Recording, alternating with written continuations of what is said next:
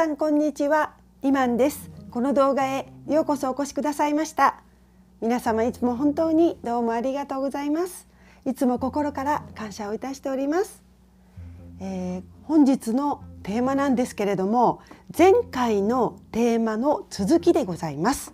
で、前回のテーマの冒頭でも愉快なお仲間からのリクエストの文をそのまま読ませていただいたんですけれども、もしかしましてこちらの動画からご覧になる方もいらっしゃるかもしれませんので、そのリクエストをもう一度読ませていただきます。リクエスト、某掲示板によると Kk 夫妻2日に特別機で帰国していて、 Kk は東横線を使って実家に帰宅、M 子は都内の松丸病院、精神病院に入院しているそうです。掲示板情報なので真偽は分かりませんが、そこのあたり見ていただけないでしょうかという、リクエストでございました。で、最初に、M 子を見させていただきました。そうしましたところ、ちょっと信憑性があるような出方をしたんですよね。で、今回は Kk は今どうしているのかということをカードに聞いてみようと思います。検証占いでございます。それでは、早速見させていただこうと思います。始めさせていただきます。カードに聞いております。うわ、フライトの逆ですね、これ。逆。これはね、逆ですとポジティブからネガティブなありさま、状態に変化、そういうふうに変化しているということなんです。で、何か経験にとって大切な状況が、回復のチャンスもなく、回復の見込みもなく破綻、それからちょっと比喩的ですけれども、永久に先延ばし要は起こらないってことなんですよね。永久に先延ばしとか、もう乗り越えられない障害、邪魔、解決は遥か遠く、これはもう無理ということなんですよ。で、社会的紛争とか、あとね、うつ病の進行っていうのがあるんです。なのでもしかしてこれは、その掲示板の書き込みが真実だったとしたら M 子のことかもしれませんね。うつ病の進行です。あとは経験にとって破滅をもたらす人生の選択で、病気の場合は憎悪、悪化しているっていうことですね。この病気っていうのも Kk というより M 子ではないかなって私は感じます。でね、これはこのカードのこの恐ろしい絵のね、このカードの持つ意味っていうのは、当てはめますと Kk の人生の状況にもう完全に根付いて影響を与えるような変化を表します。良くない変化です。これではまだ帰国したかどうかは分かりませんよね。ただなんとなく M 子の病気っていうのがこのカードには出ているかもしれない。ただね、東横線ってどう思いますか？東横線はないんじゃないですかね。それはないんじゃないかなと私は思うんですよね。あえてそんなものに乗って移動するぐらいでしたら、秘密で極秘に帰ってくる必要もないですもんね、と思うんですけど。アドレスセントプレゼント Good surroundings、 これね、もしかして本当に変えてきてるんじゃないかな。これ H です。これ H、H だと思う。それか最近ちょっとよく使うのは H 以外に使うのは悪い意味でね、大変侮辱した意味で子供のような大人なんですよ。なのでとかね、家の大人はみんなそうですよね。でこれね、お土産じゃないでしょうね。私ちょっとそんな風に思ったんですけど、プレゼントってこれもし H とするじゃないですか。で H にお土産を渡している Kk で、これ良い取り巻き、良い側近、良い環境、良い親族、そして良いアドバイスなんですよ。これ Kk が受けてると思うんです。アジトを訪ねていると思ってもなんか当てはまる気がする。ちょっと待ってくださいね。エクレイザースティックです本当にこれ良くないですよ、本当に。あれでもメッセージか。これはね、Kk の私的な問題はもう Kk が認める量を超えて罪となる。これもしかして米国内で起こってないでしょうね。だって本当に本来でしたら罪となるようなことしてますものね。ねえ、でこれ人生における本当に深刻な変化。先ほどのね、これと結局同じこと伝えていると思うんです。ほら絵も一緒じゃないですかね。偶然なんですけど絵が同じなのは。でもね、これって Kk の人生の状況に完全に根付いて影響を与えるような変化なんですよ。でこれもKk の人生における本当に深刻な変化が起こっている。でもね、そこで朗報が届いてるんですよね。これ我々にとっての朗報じゃないと思いますけどね。Kk にとっての朗報じゃないんですか。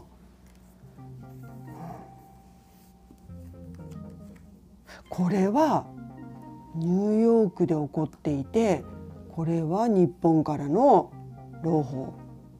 そんなことないですか。ちょっと見せて進めていきますね。4、5、ウェディング、これはいつもキーなんですよね。でキーと思ったらいいのか、思っていいのか、それとも Kk なので妻なのでこれは M 子のことを言っているのか。横に結婚のカードが出てますので。でもね、なんかいずれにしてもこれがキーであれ M 子であれですよ。これね、敵とか対抗者、反対者を恐れているというか怯えているような、そういう状態なんですよ。もうこの結婚自体、あとねキーもこれキーじゃないかなと思いますよ。もう反対者がすごいじゃないですか。そのことかなと。ちょっと次見ますね。これだとまだちょっとわからない。33番逆。これはね、もう物質主義に溺れて、これは Kk です。物質主義に溺れて高い精神性から離れている。これは言われなくても分かっていることですよね。あとはね、実質的で地に足がついた取り組みが必要な状況。これはずっとですよね。ずっとですよね。あとはエネルギーの大幅な悪化とか低下とか。むしろ今回はね、こんな分かりきったことよりもエネルギーが大幅に低下しているということを伝えているかもしれない。M 子かな。M 子病気かもしれないですね。ちょっと待ってくださいね。ちょっとHoliness、Fortune、Constancy。これね、Kk じゃないかな。これね、プライド、それから高慢、傲慢で、人をね見下すような態度なんですよ。でこれ妙についてるんですよね。運があるんです。でなんだかいつまでも不変なんですよ。まだ Kk には月があることを言っているのかもしれない。でまだこんな態度でいるのかもしれない。殿下ですかね。噂は私本当デマだと思ったんですけど、殿下と呼べとかね。でも本当かもしれませんね。いくらなんでもと思ったんですけど、ありえますね。ねえ。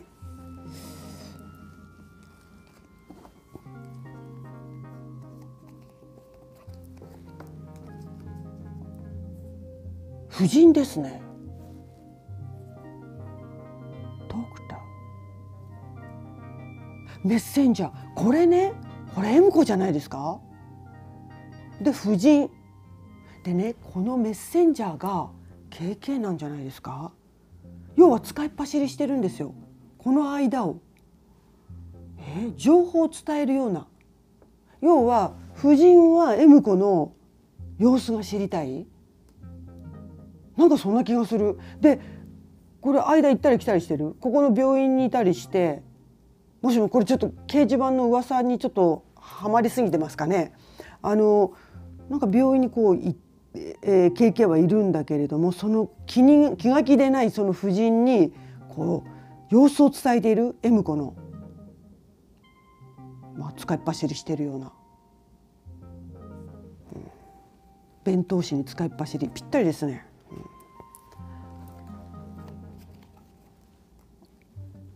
Pleasure seekers, widower,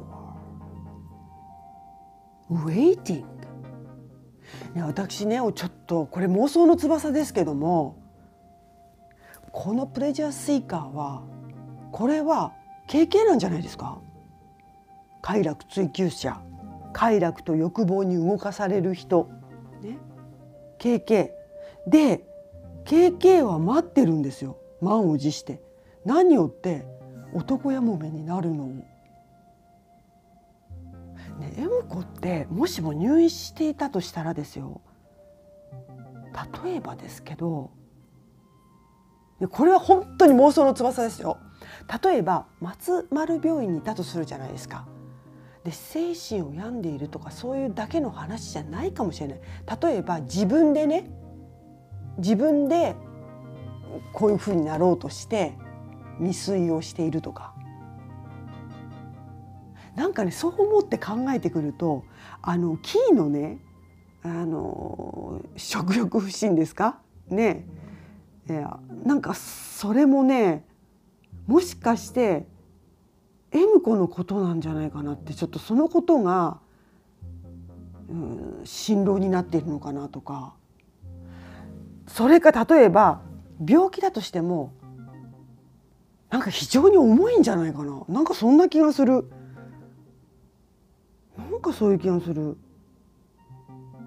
このね、これもちょっと気になるんですよ。この婦人のね、これってね、ドクターでしょ。なんかね、主治医とか大変遠いとか、この病院との間を行ったり来たりしてるような、なんかね、でこれ待っている。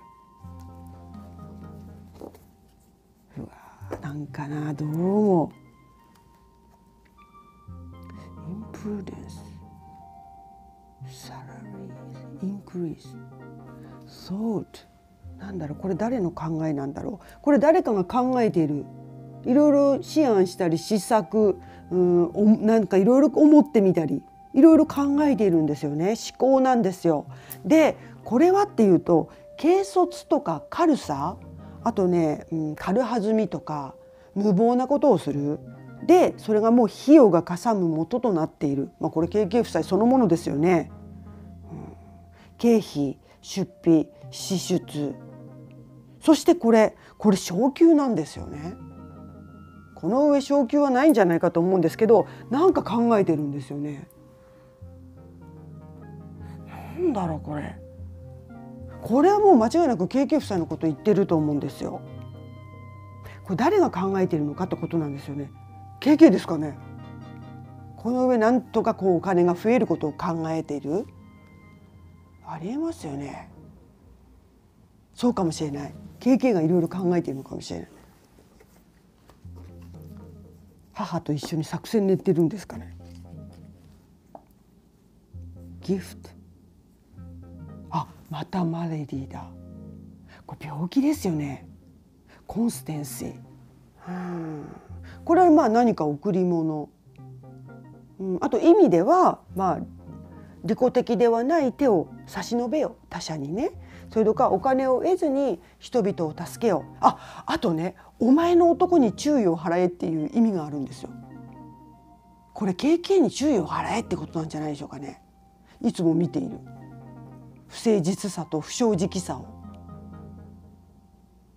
病気なんですよね。お前の男っていうのはKkのことなんじゃないですか。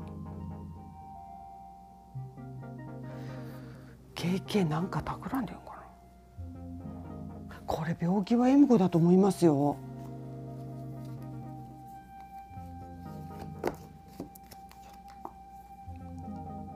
サービス、カンサレーション、泥棒か。これはね、何かお世話とか奉仕なんですよ。ね、でちょっとお迎え来てるような絵ですよね。Kkを迎えてるんですかね。Kkはアジトにいるってことないでしょうね。実家とか行ってますけど。でアジトに迎えが来てね。で先ほどのあれですと夫人と病院の間行ったり来たりしてますよね。でこれってね、慰める人とか慰めることなんですよ。なので夫人のとこ行って慰めてるんじゃないかな。なんかそんな気がする。でも泥棒なんですよ。本性はね、何か奪おうとしている。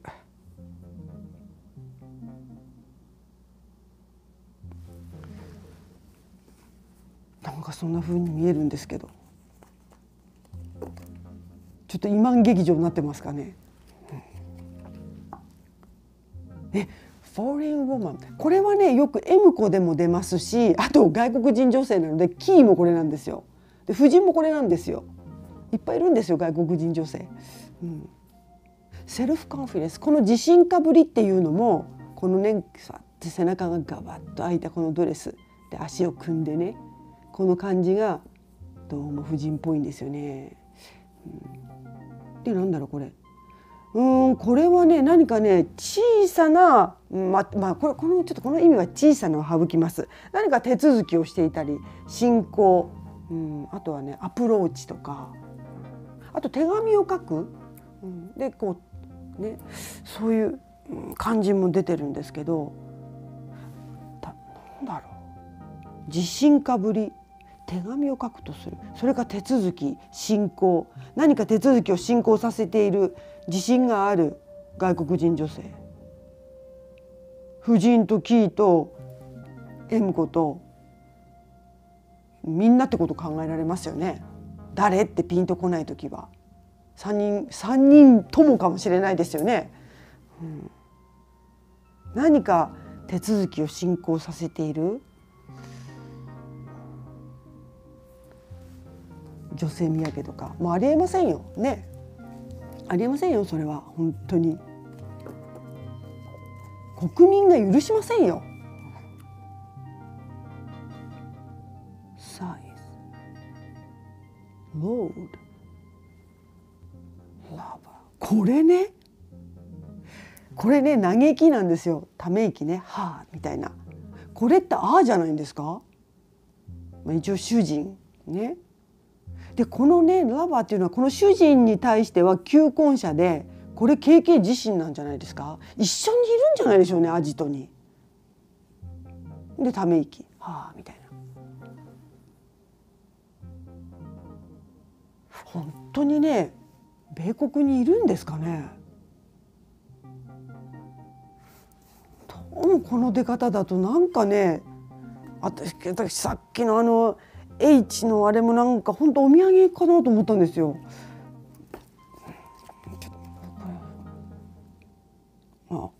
永在さん、ミリタリー、これもね何か治療してるんですよね。癒し治療してるんですよ。でこれちょっと今永在さんと申しましたね。よく永在さんでも出てきますので。だけど永在さんとは限らないんですよ。若い黒髪の男なんですよ。これ誰かな。絵はとても若くないんですよね。お世話しているような人に見えるんですけどね、これ。それこそなんかね971のね、あとねこのミリタリーなんですよ。これなんだろう。米軍、厳戒態勢、なんかねちょっとふっときましたね。米軍、そういえば愉快なお仲間からのコメント欄に、例えば帰国してきた時に、ね、もし帰国してるとするじゃないですか。その時に米軍のね米軍機を利用しているってことはないだろうかと頼んでね、そんなことをそんなご意見をね書いてくださった方がおられました。もしかして本当にそうかもしれない。これそれぐらい思う。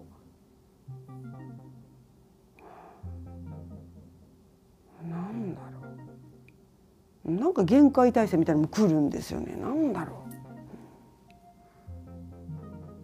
これ M 子ですよ。ちょっと待ってくださいね、次も見ますね。32番逆、これね時間のカードなんですよ。Kkにとって時間が不利に働いている、十分な時間がない、厳しいスケジュール、Kkの何か目的の失敗、それを避けるために素早くKkは行動を起こすなんですよ。目的の失敗を避けるために、あまり時間がないので早くしないとKkは焦っているような感じ。なんで時間がないんだろうか、なんで時間がないのか、いろいろ考えられますよね。妄想の翼はバーッと広がりますよね。いろいろ考えられる、これはありえますよ。ちょっと次も見ますね。あ、ウィークネス、ほら病気、これ病気のカードですよ。これほら、このすっごく弱っているのがM子なんじゃないですか。これね正位置だと、病気とか、あとね否定的とか消極性を表す、病気だとそうなりますけどね。あとはね心理的ブロック、それから懸念事項とか心配とか不安、そしてねそう実生活の劇的な出来事、何かあったんですよ。それとかもう逃げることとか免れることとか避けることができないような難しい事態になっている。そしてもしもこのカードを引いた時に誰かの健康を占った時だったとしたら、これは非常に注意が必要ですと。本当その病気、そういうカードなんですよ。でちょっと病気から離れますが、不妊の状況という意味もあります。不妊ね、あとはね人間関係ね、しばらくの間人間関係の対立、もうそれにカーッて熱中するぐらいなんか人間関係の対立がある。これねもしかしてですよ、実家ではなくてアジトにいたとするじゃないですか、Kkが。すっぴん労働もありますからね。いたとしたら、人間関係の対立はありそうですよね。あとねこのカード、正逆関係なくこのカードが持つ意味っていうのはもうこの絵の通りなんですよ。身体的に病気の状況なんです。でその病気もそうだけれども、精神にも影響をきたしているかもしれませんよっていう、そんな意味がある。本当に一般的にカード自体があまり良くないカードですよって言っているカードなんですよ。これ妄想の翼ですよ。私の一人語りですけど、M子なんかすごい病気にかかっているってことないでしょうかね。でそれがもう心配であんな状態になったとか、食べられなくなった胃腸がおかしくなる、どうも変な動きあるんですよね。どうも変な、新年のご挨拶に行っていないんですよね。それもおかしくないですか。両陛下は行ってないというお話でしたね。なんかそれもプルメリアさんが、送ってくださいました。その情報によりますとなんですけれども、M子とかもなんかもういて、なんかおかしなことになってるんじゃないですか本当に。ちょっとこれね、いやガセネタですよっていう言えないような感じの出方してるんですよね。でちょっと最後の1枚見ますね。Kkは今どうしているのか。湿布、寒くないですかこれ。ちょっとほら海渡ってますよこれ。これね、これは動きを表すんです。何か変化を。だから絶対変化あるんですよね。今確かに変化のある時期ですよ。仕事のこととかね、Kkはね。だけど動き、変化、あとねこれ旅なんですよ。あとね休暇とかバケーションとか、何か移行期にあるんです。政権も全部移行期ですからね、一味は全部移行期ですよ。あとはね、なんか遠距離恋愛で会えなくって寂しいみたいな、そんな意味もあるんです。例えば M 子だけが帰国していて Kk はそんなことないですよね。そんなことないですよね。帰ってきてるなら2人一緒ですよね。だってあちらでまたね、家賃だなんだと問題発生するんですもんね。で仕事もないですし、できないんですから全然。いやこれもね、本当すみません、私の苦手な検証占いですので、もやもやっとした感じになりますが、こんな風に出ております。それでは本日のリーディング以上にしておきます。ご視聴くださいましてありがとうございました。私はいつも皆様のお幸せと愉快を応援いたしております。